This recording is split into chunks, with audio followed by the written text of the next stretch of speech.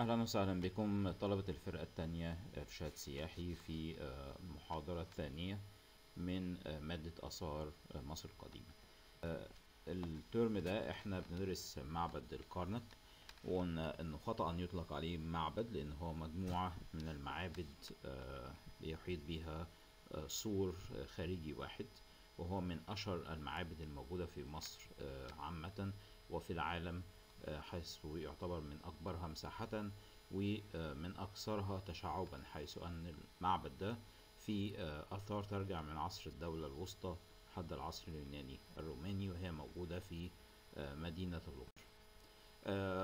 اتكلمنا قبل كده برضو عن تراياد، ثالوث المعبد، وقلنا ان the triad of Luxor city and also the triad of this temple, Karnak temple, the gods were worshipped in this temple, three gods. The main one was called Amun Ra, who is representing here to the left side, representing as a man, and above his head two feathers. And there are more figures for this god, sometimes represent as a duck or as a ram, and also as a scarab.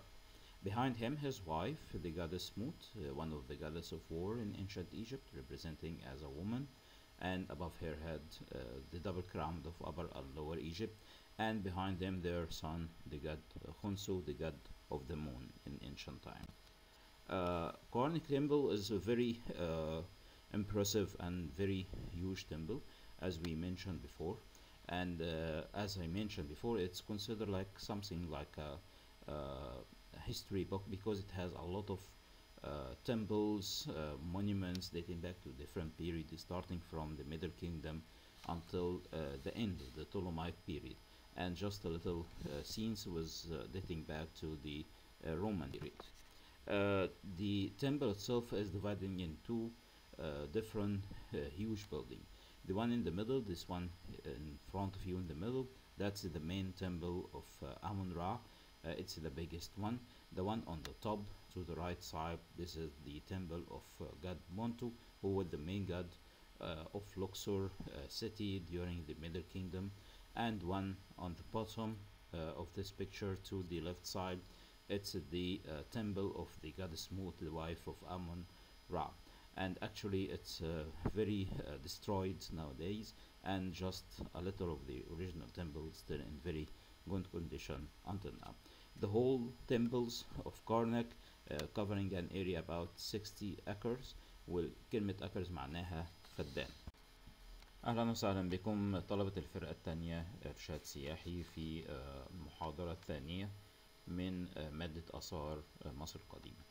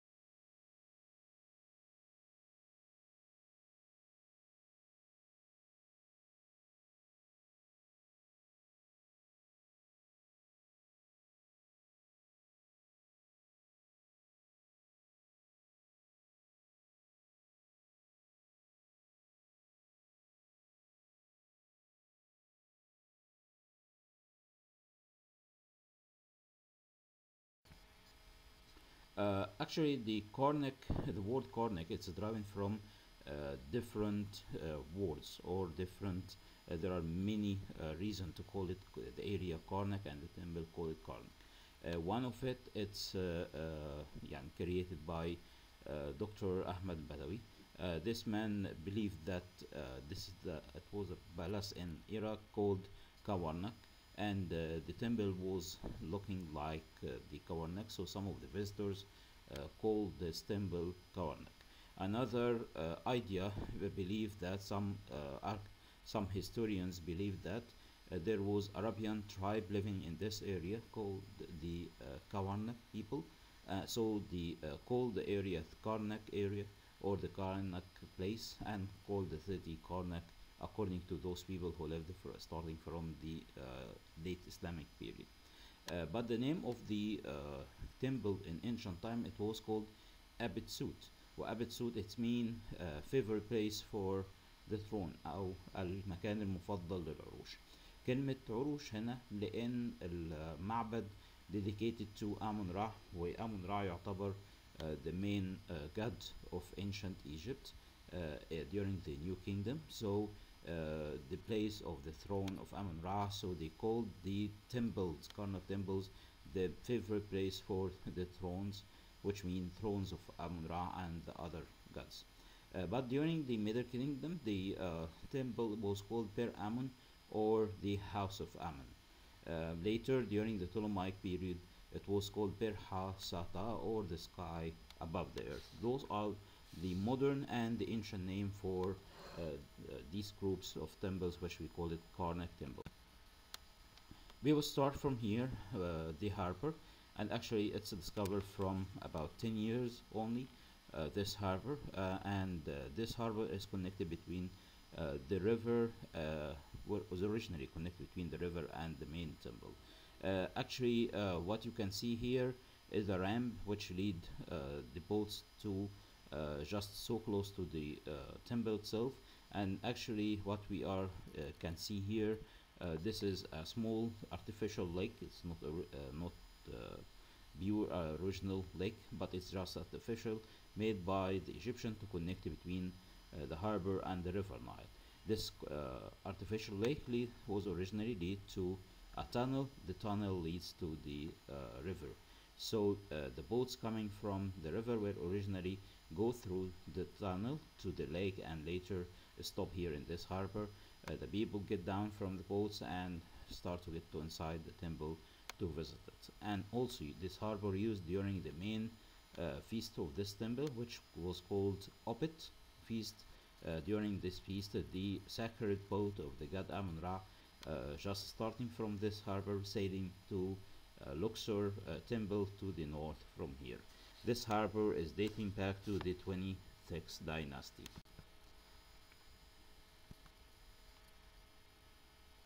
You can see more details here for the harbor.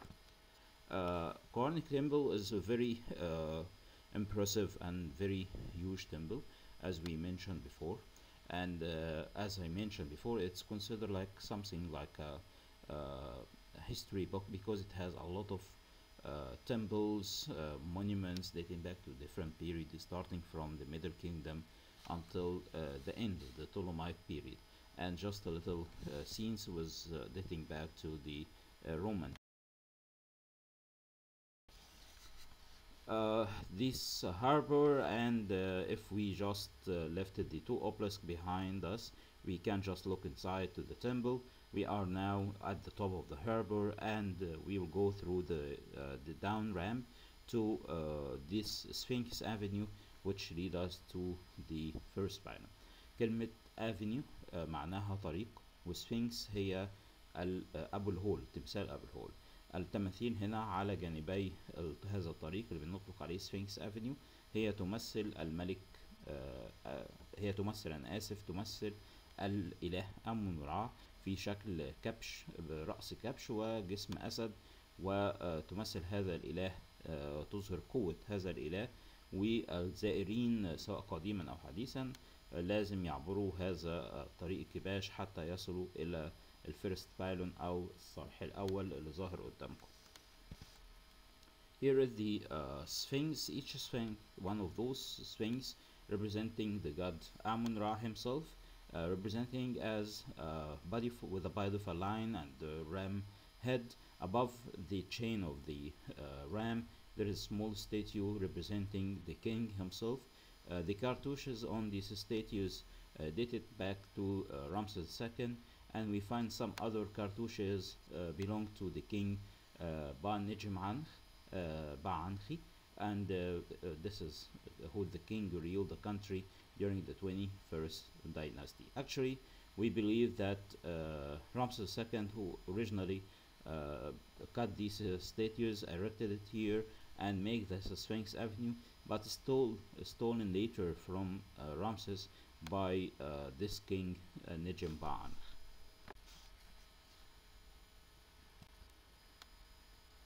Just in front of this pylon, we have this small temple which date back to the late period and the beginning of the Ptolemaic period.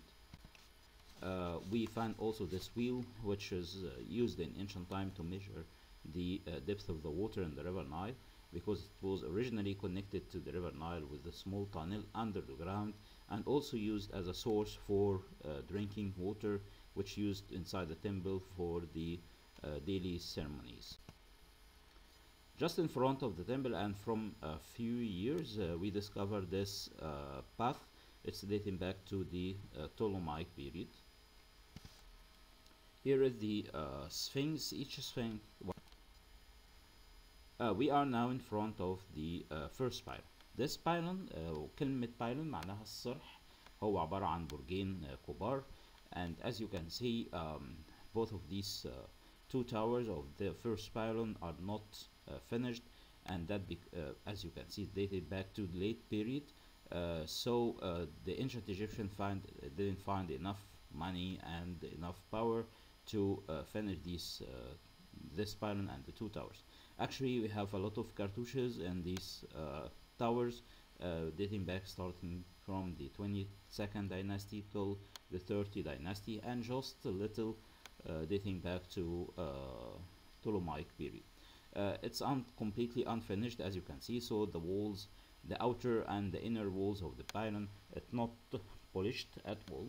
This pylon is considered one of the biggest in all over Egypt. It's about 113 meters high, 40 meters wide, and about 50-meter width.